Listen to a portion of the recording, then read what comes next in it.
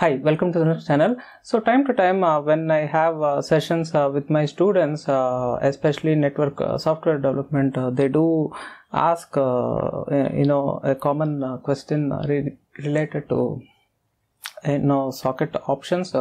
So it is somewhat vaguely discussed in my opinion, because wherever you find, you will get some intro of test socket code, and that's what it is. And more than that, not much you will find information about fine tuning and things like that.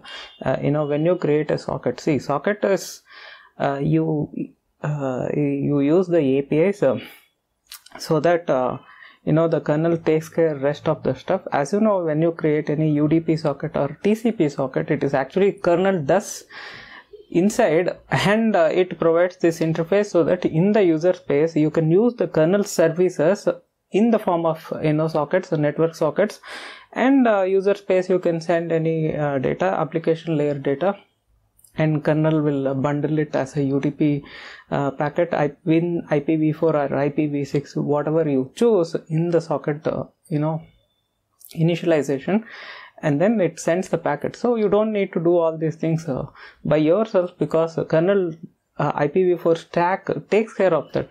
And sometimes we do have special situations like raw sockets and stuff like that, where we can cook our own custom protocol packets and stuff. But again, what happens is we can have lot of control over the same, and we can customize these sockets. And when you customize the socket, actually these instructions goes from user space to the kernel space. Essentially what you are doing is you are telling the kernel to treat this socket in a unique way by setting your socket options. So there are some few get set APIs are there. You can get the socket options the way it has been put forward, the default settings. You can also set anything, and then you can overrule the default. So I can do one thing in this session. What I can do is I can pick any old code. See, I have done videos on a sample UDP socket. You can see here UDP socket code for network software developers and stuff like that. I have done that. So we can pick this code, or even I can pick this raw socket code. If I go inside videos, here you can find somewhere raw sockets. Yeah, you can see here raw socket programming. We can pick either of this example. See, we have this raw socket, and I have done one example quick protocol packet. So this is like an SSL on UDP, and down I have done a video episode on VoIP SIP packets, which is SIP packets on UDP, of course. And down you can see here I have done an STP protocol packet. So this is a layer 2 slow protocol. It's a multicast slow protocol, and then you have this OSPF. So any of these examples we can take. We can take either this UDP code, or we can take, see, we just don't want to do a full-fledged demo. I just want to kind of touch the socket options so that it gives a sort of intro, and then you get that overall big picture through this video. See, what we do is we can take this example. See, we have this client socket code, and you have the server code. I can copy paste this code. What we do is essentially we just paste this code, and what we can do is we don't want all this other parts of the code for a quick demo purpose. Okay, so what we do is what I can do is I can just comment this portion, this entire stuff. Maybe I can use some other editor. So let me go to this home, Kiran, and I can save this entire code somewhere here. Yep, sock options. Can put it in underscore sock options.c. Yeah, somewhat like this. Okay, so what we do is we can comment this other sections, and we can try somewhere like this. Let me just comment this entire stuff, and let me add a close of socket file descriptor sock fd, and so we have opened a socket and we have not done anything, and we are just closing. Okay, so that's the thing. Let us see if it gets compiled. Okay, so gcc -o set sock options.c. so technically it should compile, and if you run that sock options, as you can see, it executes. Okay, let me increase the font size.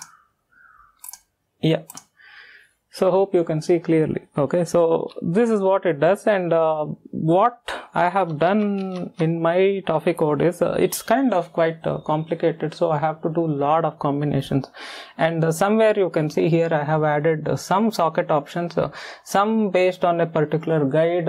For some reason I have to add. You can see here I have mentioned this link, although it doesn't have much mention about the socket options, but couple of them I am just adding, whereas other cases I am just increasing the send buffer and receive buffer and stuff, because it's a very high performance computing situation what I do in Toffee. Sometimes I may need to process several gigabits of data, so it can be a high speed network appliance, WAN opt network appliance and stuff like that. So it's a high amount of volume of data I need to process, so I need to fine tune some of these sockets what I create.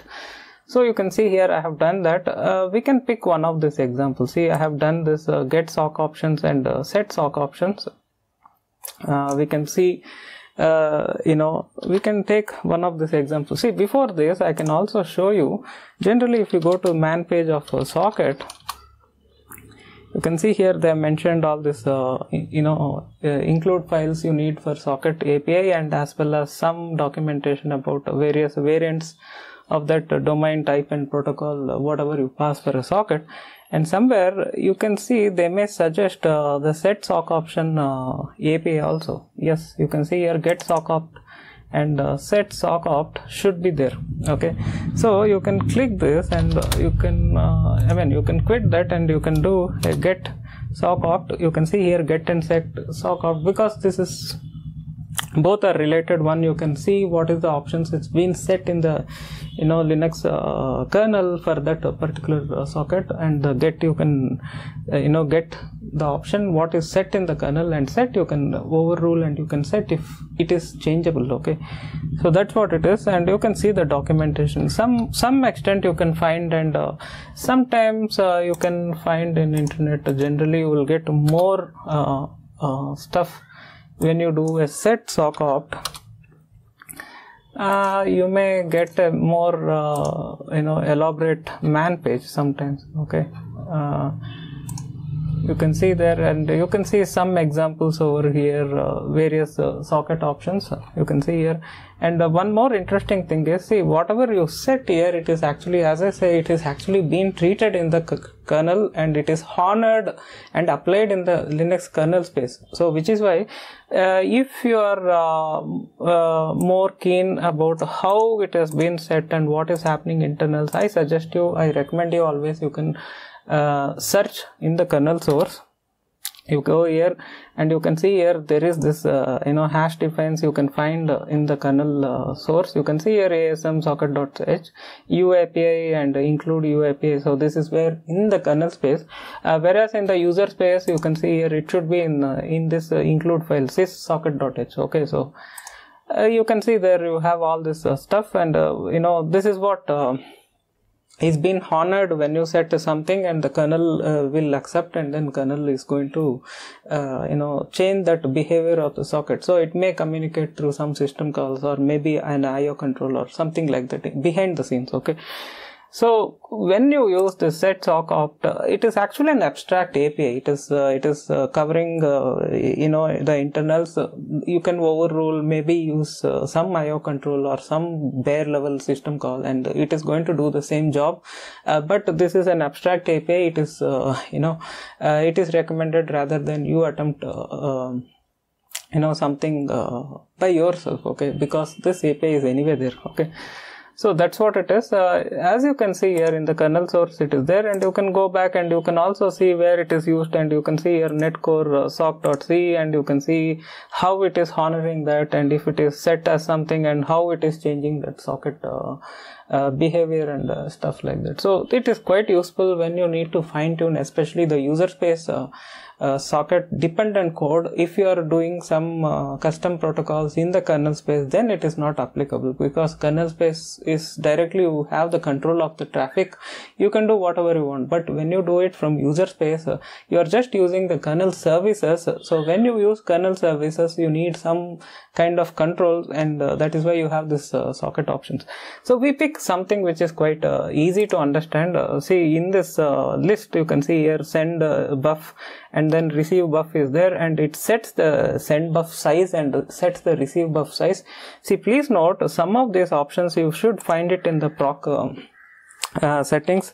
You can go to this, let me open another terminal tab.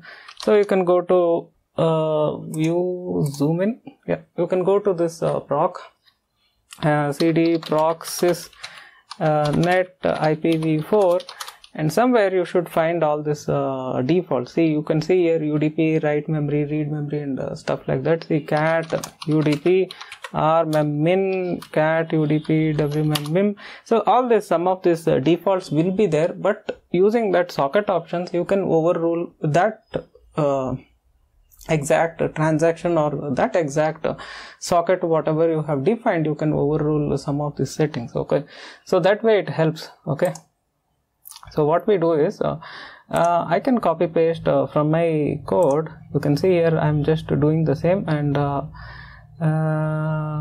yep, yeah, it has been put this way. And what we can do is we can just copy this. I'm just for on a safer side, I'm just setting a high value, but we can more fine tune based on a particular need. Okay, so we can copy that slice of code. You can see here socket size and so and so. In this case, the file descriptor is sock ft, not just ft. So let me just replace this, and rest should be the same. Yep. So you can see there a couple of times I'm doing getsockopt, so that we know what the kernel has the default value for that socket being created. Okay, so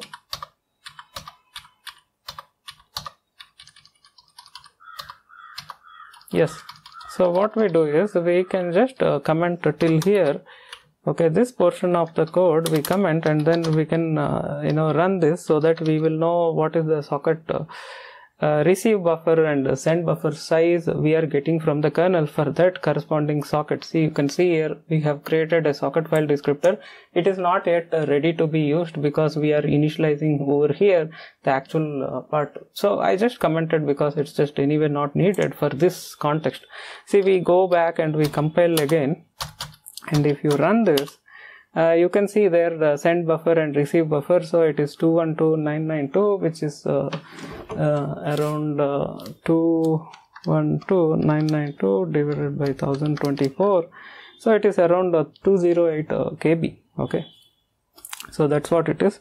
So it is round figure, which itself says that it is being used as a default to 208 kilobytes. I'm not sure what it is dictating that limit, and if you are more curious, again you need to dig down the kernel source and find that where it has been set and what is that limit and stuff like that. So which is why I'm saying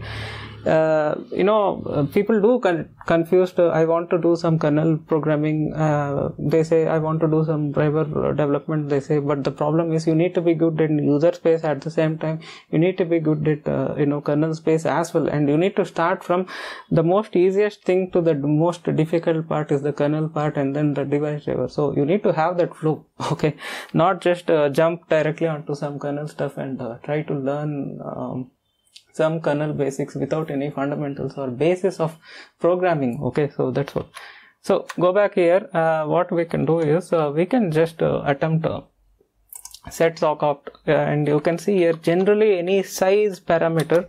See, this is an ongoing code. Don't decide it is based on whatever I put. This is what fundamentally I'm using for a toffee or something. This is still an ongoing research. I may change or I may disable this and stuff like that. So I was just trying some combination so that how I get the performance and the behavior the way I want. Okay. So in this, generally the size parameters will be 2 bytes. In general, the size parameter will be 2 bytes. Let's take an example like IP header length or